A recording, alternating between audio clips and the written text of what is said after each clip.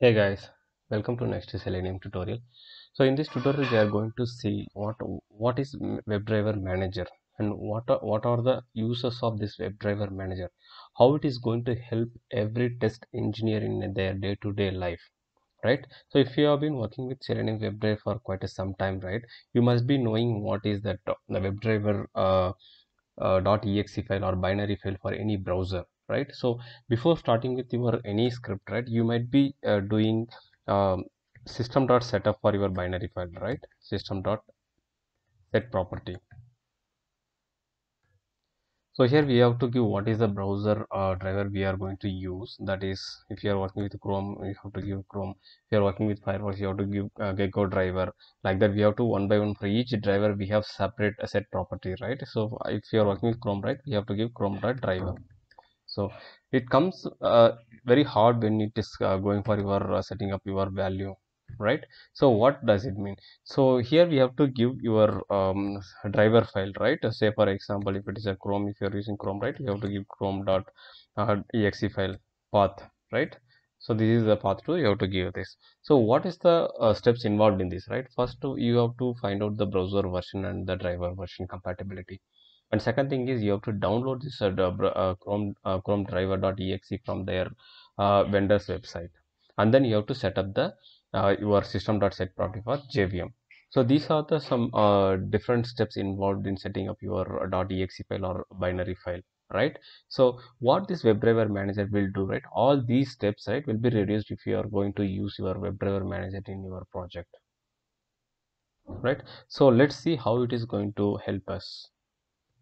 Right. So just open your browser and just type WebDriver Manager. So the first website will be like from github.com from Boni Garcia. So we have to thank this guy, right? He has developed this WebDriver Manager to help everybody, right? So just click on this. You will find the benefits and how we can use that, right? So he has given what is the motivation he has taken, right? So you have to download your driver or binary file from your browser vendors, and you have to do your JVM setup file. Like, so each browser we have to do system.set property with each browser, like Chrome driver, Gecko driver, or Edge driver, right? So these are the different steps involved in that. So to reduce this file, right, to handle your .exe file, everything, so he has developed WebDriver Manager as a Java dependency, right? He has given this Java dependency or Gradle dependency. So let's do this later. Let's before to that, let's see how we can reduce that steps here, right? Just this is the one liner we have to give. That's all. It will download your latest .exe file or binary file for your driver browser, right? Whether if you're using Chrome driver, it will download your latest Chrome driver.exe file. If you're using your Firefox driver, it will download the Gecko driver latest version, right? Only this one liner step is enough for doing everything. You don't have to go manually and download your .exe file. You don't have to set up your JVM property. So nothing, just this one line is enough, right? So what you have to do is one thing, you have to just copy you have to add this as a Maven dependency, or you can go to your Maven repository. There you can get your jar file as well if you are not using Maven project, right? So just to type here WebDriver Manager, search with that WebDriver Manager. So you can see the very first link, right? It is coming from github.boni Garcia from WebDriver Manager, right? So just click on this link. It will navigate to Maven dependency for that. It will give different versions what it is supporting. Click on the latest one, right? So here also you can find your Maven dependency, Gradle dependency, and other dependencies. What exactly it means, right? So we need Maven dependency. If you are not using your Maven dependency, you can see over here files, the link for jar. Just click on this, it will automatically download your single file, jar file, WebDriver Manager jar file, right? You can add this if you are not using your Maven repository, right? I'm going to use my Maven dependency. So in Maven dependency, we have pym.xml file. Just go there. Here, just copy and paste here, right? So until you save this file, it will not download. You can see already I have downloaded Selenium WebDriver. So here we cannot see WebDriver Manager. Let's select all. select all this and indentation, just Control S, right? It is start building the projects. You can see over here, right? So these are the files it is downloaded because of this WebDriver manager. So earlier these are the files it is downloaded for Selenium. Now for WebDriver manager it has downloaded these many files, jar files, to support your drivers, right? So that's all to download your browser drivers, be it your Chrome driver or be it your Firefox driver, anything, everything will be downloaded from this, right? This is the WebDriver manager, this will be handled. So if you expand this, you can see one by one, right, all different files what he has used in this file. You can see over here Chrome driver manager, Chromium driver manager, Edge driver manager. So all different browsers what it is supported, it will be here in this wdm dot managers, right? Let's see with example how it is working. So earlier we usually give this line, right? Right now if you are using WebDriver, we don't have to give this. You just have to give just one line, right? So that is what he has mentioned in his GitHub. That is this line. Just copy this, just paste it, right? So just import this from your bonigarcia.wdm. It is important. That's it. You can straight away start implementing your scripts. WebDriver equal to new from driver. Control Shift O, it will download, right? And just driver dot get. So let's launch one browser like http google.com. Let's launch and see, and we'll close the browser.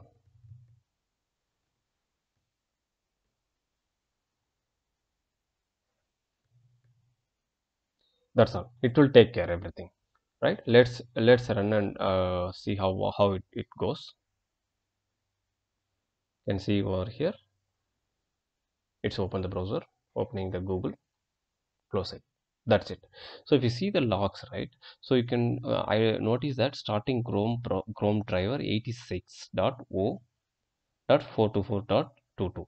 So this is the Chrome driver latest version I have installed in my machine. So it is launching with this version, right? You can identify this. So if you want to work with the different browsers, right? You don't have to do anything. Just change your driver to Firefox. Say for example, if you want to work with Firefox, just change it to Firefox. That's it. And here you have to give Firefox driver.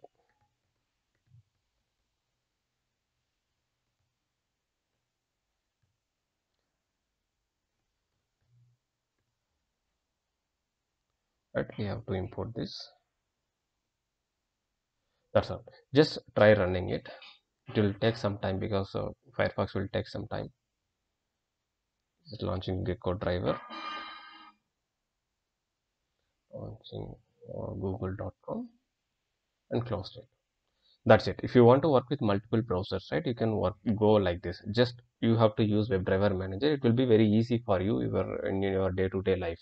And the same goes for if you're working with multiple person, right, in the same project. In that case, it will be very helpful, right? Otherwise you have to manually download your file, you have to add it in your project folders, or you have to download it in your local machine, right? That will make some hassle, right, in your project. So this WebDriver manager will automatically handles it, right? So let's see some negative scenarios. What if you're working with a different browser version and this will be downloading your latest version, right? So let's see with that. So I'm going to give Chrome driver,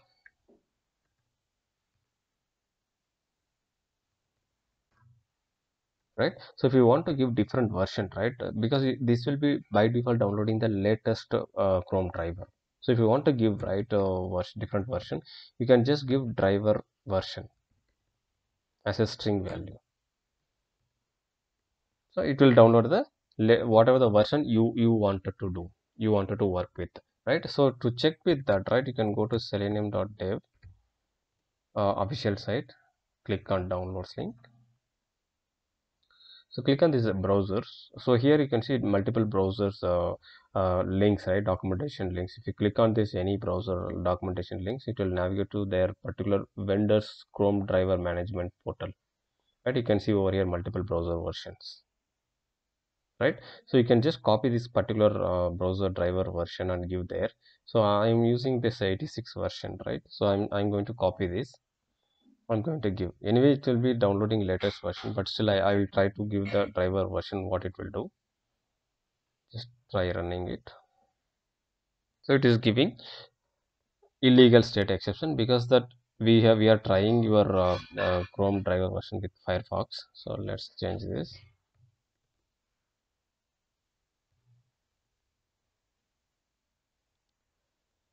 Chrome driver input.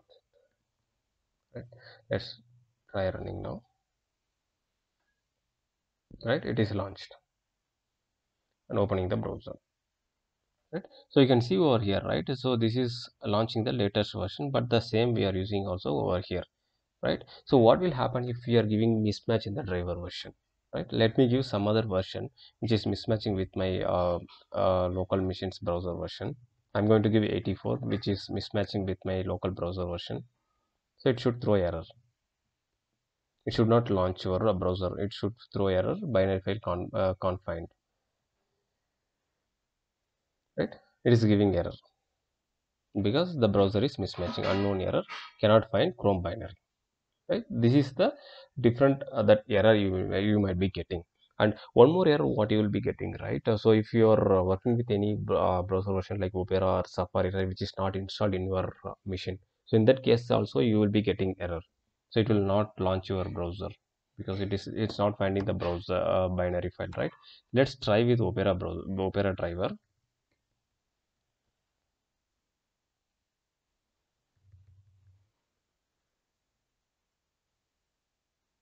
Import.